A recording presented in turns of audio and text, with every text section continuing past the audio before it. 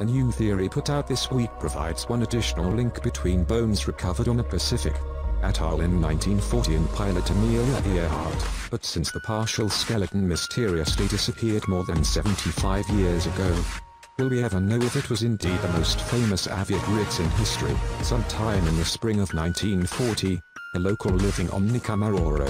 an island in the nation of Kiribati in the South Pacific, found a skull and a bottle.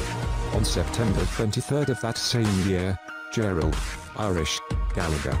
the officer in charge of the Phoenix Islands settlement scheme, a colonial scheme of the British Empire that sought to populate previously unpopulated islands like Nikumaroro, sends a telegram to his administrative office in Dalwara urging them not to talk about a skull, which he noted was quite possibly that of Amelia Earhart.